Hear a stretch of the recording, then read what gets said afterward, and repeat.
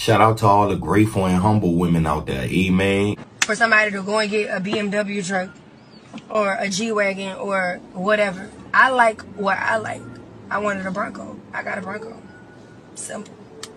I thank God for my car. Love it down. This is what I asked for. This is what I got. And I'm so appreciative of it. And that's the thing. People want you to live by their means. Y'all living by other people's means besides living by y'all means. Simple. Guess what? My car take regular gas. I ain't got to put Supreme in this. Y'all living above y'all means. Stop living above y'all means. Simple. Simple.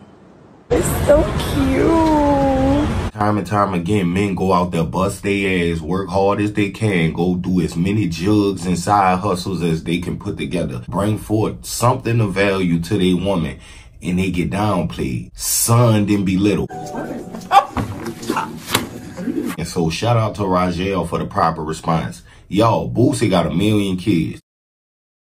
He got family members that he take care of. Y'all act like Boosie ain't a real king. That man don't miss none of his children's birthday. He don't miss his mama birthday. He don't miss his loved ones. He always there for the people he loves. So if he wanted to buy this woman a fucking Bronco, what's wrong with that? Come on now, dog.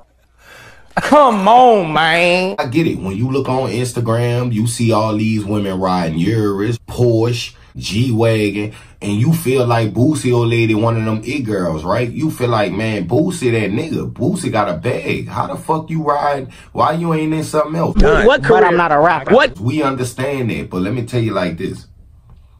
Boosie been different from day one. He never been no try to follow the trend, try to ride the wave ass nigga. Always been authentically yourself. Ain't no nigga like Boosie about to downplay you with the money, dog. He not about to play on you with a gift. He got it too much. I can't see Boosie really playing on you like that, man. Dude got a bag. Been having a bag for a long ass time. So if she asks for a Bronco, she got the brand new one paid off. Facts. 80 G's, 75 G's. Do y'all call facts? Cause y'all like to play on the motherfucker like a motherfucker be broke cause they ain't doing what Lil Baby doing.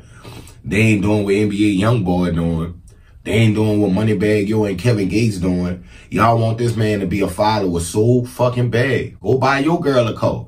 Go buy your girl some land. Go pay your girl phone bill. Go get her hair done. Go get her a spa day. Go do something for your old lady. Fuck you mean. Damn!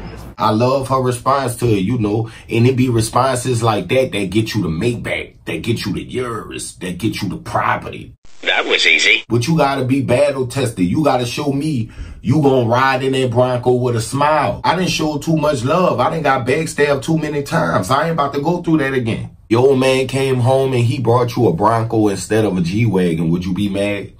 If he bought you a Bronco instead of a Corvette or a Porsche, would you be mad? Or a Benz? Let me know how you feel. You materialistic? That's how you feel deep in your heart?